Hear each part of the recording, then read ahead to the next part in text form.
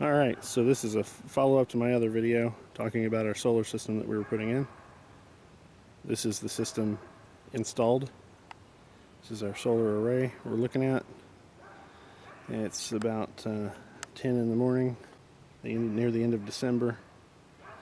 So it's one of the worst times of the year in terms of solar coverage, sun angle. But we're pretty well getting a good dose of solar right now.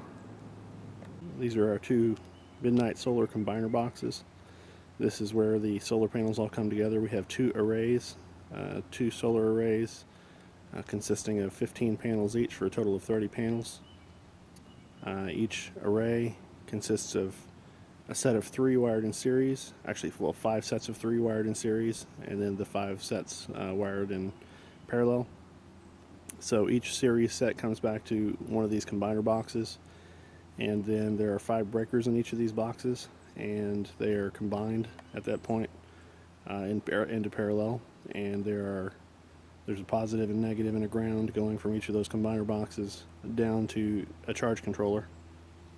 And so again, 10 sets of 3 total, so we have 2 arrays. And the way we have them wired, they're supposed to be relatively consistent in terms of solar. So we actually have the first 5 here in an array, and then the very back one there, as well as these 4 in another array. Because that's generally, I think, the best in terms of consistent solar coverage. So we live in a very wooded environment. We're back in the woods. Fortunately, most of the area to our south we ended up clearing in order to build the house, so we have most of our opening to the south. That said, we've got a series of poplar trees here to our west, and we have a big maple right there that's going to have to probably come down. It actually needs to come down anyway because it's dying from the construction work. I was kind of waiting to see if it made it, but it's going to affect our solar production for, during the winter more than I would like. So we'll probably need to take it down anyway. We may trim or take down one of, like that maple on the right there. We'll have to see how it goes, but I think generally our coverage is going to be pretty good. I'm shooting for, 4 to 5 hours a day of good direct solar, and I think we're going to actually end up exceeding that. Certainly in the winter right now, actually we calculated we're going to exceed that now. At the end of December, which is about the worst time. December 21st is the winter solstice. And so in the summer, obviously, we're going to have much more direct sun from above. We're going to have probably twice as much coverage. And since this is a grid tie system, that excess goes back to our power company.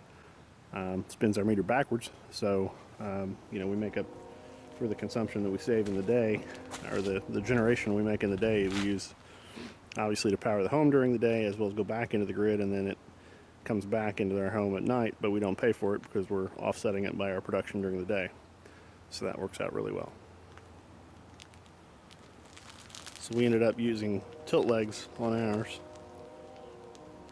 I don't have the roof completely cleaned off yet. We just finally got everything mounted to the way we wanted it yesterday.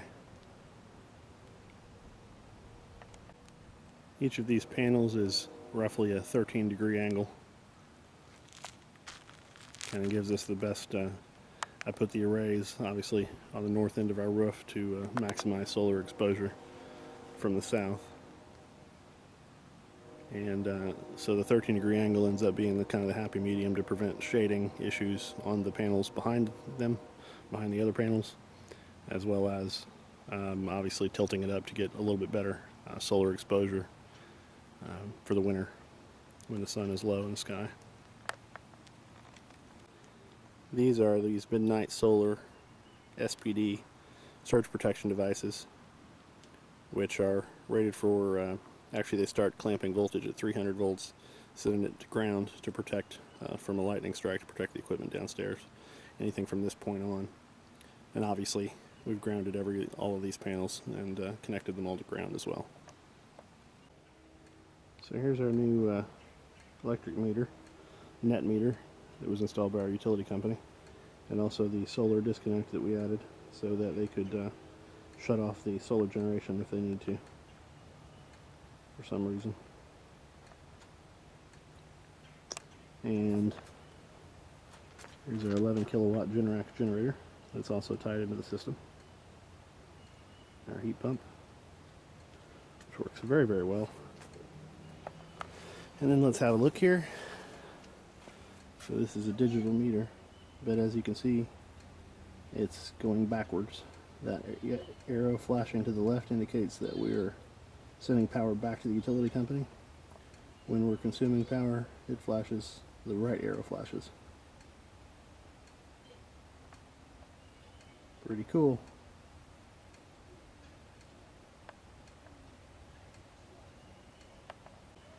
It's also one of the new cool smart meters that allows them, if they want, if they have the mesh network established, to be able to read the meter remotely without sending someone.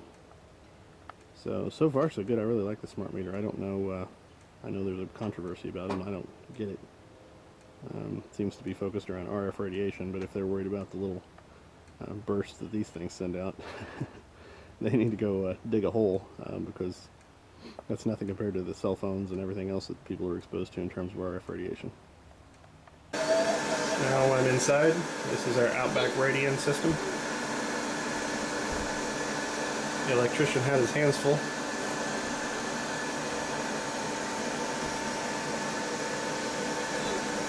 That's our energy monitor we're using now.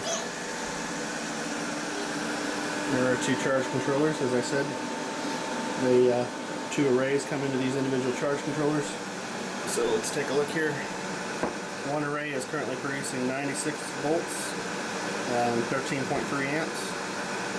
And then the output below that is going down to the battery bank, which is actually being utilized by the inverters right now. And it's 54.5 volts at 21 amps. And then this other array is producing currently, looks like 82 volts at 15 amps. Outputting 54 volts at 23 amps. So it's currently producing 1.2 kilowatts. That other one is producing 1.15 kilowatts currently. And it has today, thus far, produced 1.2 kilowatt hours. This one has produced 1.7 kilowatt hours. They're in grid time mode. So you can hear the inverters in there humming. There's two inverters in this top box. And the bottom box is actually essentially a breaker box, load box. That's the battery connection on the right, PV on the bottom left, and then the AC connectivity where it all ties back in on the upper left. So this is our main panel. It came with the house, 200 amp panel, breaker box, and then I have, so obviously we've got the 200 amp main disconnect here, service disconnect, and these are blanks put in when we removed the other breakers. So there's the inverter breaker. That's a 50 amp breaker that actually goes to the inverter. The power that we're currently selling to the utility company goes back through that, so that's actually bidirectional. It can go either way. When we're bringing power in from the grid, it goes through that to the inverter. And when we're selling it, it goes back out. The top left is the connection to the critical panel, critical load panel, which is right here. I'll get into in a second, 100 amp. And then the second one is the connection to the switchable panel, which is over here, switchable load panel. And then below that, these are the loads, like our electric tankless water heater that I never plan to run off grid because they can't. They draw too much power. That's a 27,000 watt system, that tankless water heater. And as well as the furnace heat strip, which is a 60 amp breaker. And we had two heat strips. One of them was connected in the same circuit as the blower. We actually moved that to the switchable load panel, and then this one we left in place because it's one of the heat strips. And those heat strips are only used when the heat pump is in defrost mode, basically, or it's too cold and it can't do the job. So this is only utilized when we have grid connectivity. And we have the other heat strip disconnected, the one that's tied to the blower, so that we can run it off-grid. This is another one of those SPD, the surge protection device. This actually is connected in parallel right where the utility power comes in. So if there's a major lightning surge, it basically shunts that to ground and protects our home or an EMP that comes in from the grid.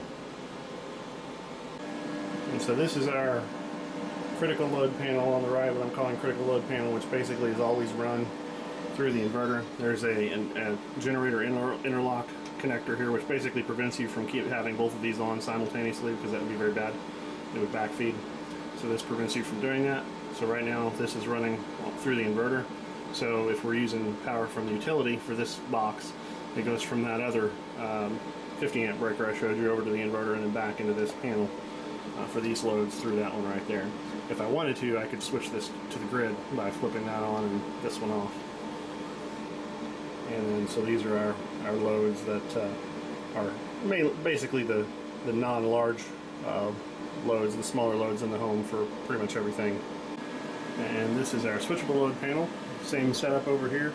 If I want to, we can run this off the grid. Well, actually right now it is running off the grid. Or we can run it off the inverter, off grid if we need to. We obviously have to be cognizant of the loads when we do that, because these are some of the larger loads.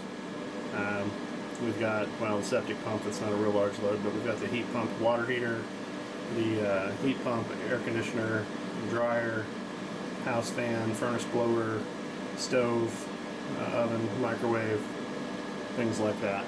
So under normal circumstances, this one will remain on the grid unless the power goes out from the grid, and then I can switch it over and we can pick and choose which loads we want to run off-grid independent. And this is our Mate 3, which is very cool. This is the control center essentially for the whole unit. So we're currently producing on that top line, well actually you can see the upper right batteries are currently 98%. They kind of hover between that and 100%, depending on, you know, they're float charged. So, you know, the system monitors them and float charges them for a little while, and then basically lets them sit there for a while, float charges them back up a little bit, keeps them up there. So we're currently producing 2.3, 2.4 kilowatts on that top line from solar power right now. And again, it's early in the morning. Well, relatively, it's around 10 o'clock, 10:30. We're actually, the house, that bottom line is consuming 1.3 kilowatts, 1.2. And then the middle line is how much we're either buying or selling from the utility company. We're currently selling 400 watts back to them. The array is capable of generating 7.6 kilowatts, and in the summer, we're probably going to get fairly close. Obviously, you're not going to hit it exactly because you've got loss on your lines and loss through the inverter conversion process. So it's not 100% efficient, but it's usually 80-90%, somewhere in that ballpark, 85-90% efficient. And so in the lower left, you can see, like I said, well, right now actually we're producing 2.6, 2.5 kilowatts. And then that alternates every couple of seconds over to how much it's produced thus far today, and that's at whatever that just said, 3.2 kilowatt hours is what we've produced so far today. And you can look at the arrows on the bottom, so that shows that all that solar power is going to the right. See the right arrow, and it's going into the battery bank, which is currently at 54.3 volts. And that's then also going into the inverter. And then the last arrow is going to the right, which is the utility, which is, so that means we're selling power back to the utility. And that's indicating also we've got 242 volts coming in from the utility. And then these are hotkeys around it, so I can get more information on the inverter, what it's doing, the charger, the generator, the AC input. So, it's AC input, it's connected to the grid. We're currently getting a 60 hertz signal, 242 volts from the utility. Let's see what the chargers are doing. Inverter is basically what the inverter is doing currently. Load 1.3, output 1.4.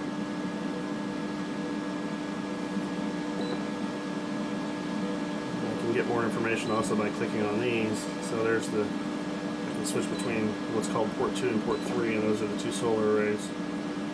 So one of them is producing 9 amps, and the other was 10 amps right now. 87 and 88 volts. There's a graph, so that's kind of cool. I can see there's yesterday, and then today, the production, one array, and then the other array.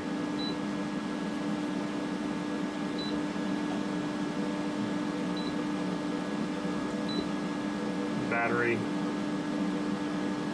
bank. You can see the voltage over time. Most of this is available through a web interface as well. And the inverter, the amount that it's inverting, and then it's currently sending 0 to the batteries. It's not charging them, it's all going through the system. The house load, and then what we're selling back.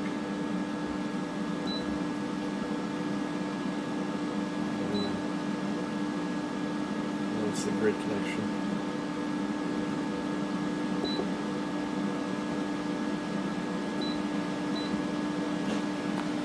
And obviously the battery status up there at the top, condition of the battery bank. And I've got more controls down here under this panel. Interact with it, program it. It's got an SD card over there, and also an Ethernet connection I've got plugged in. And then it's got its own little hub, which interconnects with all the equipment.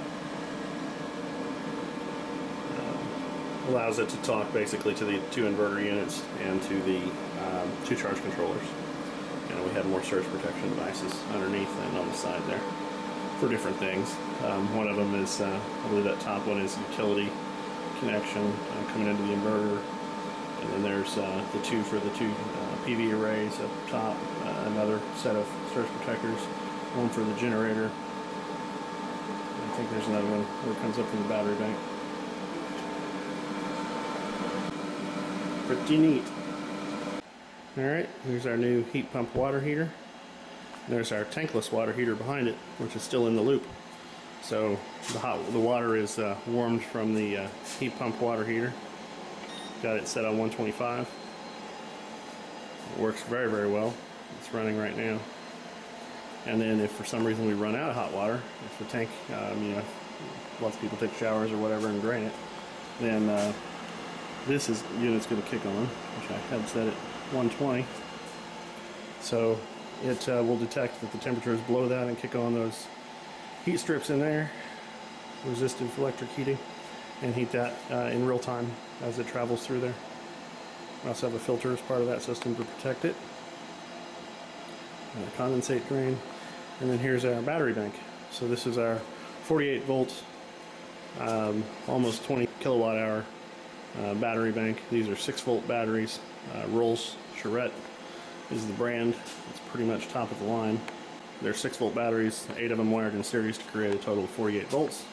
And then we have our 4-aught essentially welding cable that comes down from up above and connects into this battery bank. And then I also have in parallel, there's our positive down there and our negative up there. In parallel, I have connected this battery lifesaver desulfator unit, which actually keeps the crystals from forming on the battery plates inside, which makes the batteries, according to the reviews, last 2 to 3 times longer than they otherwise would. So given that this battery bank alone was about $4,000 or more, obviously we want to extend the life of these as long as we possibly can and treat them properly, not over discharge them or anything like that. That is it in a nutshell.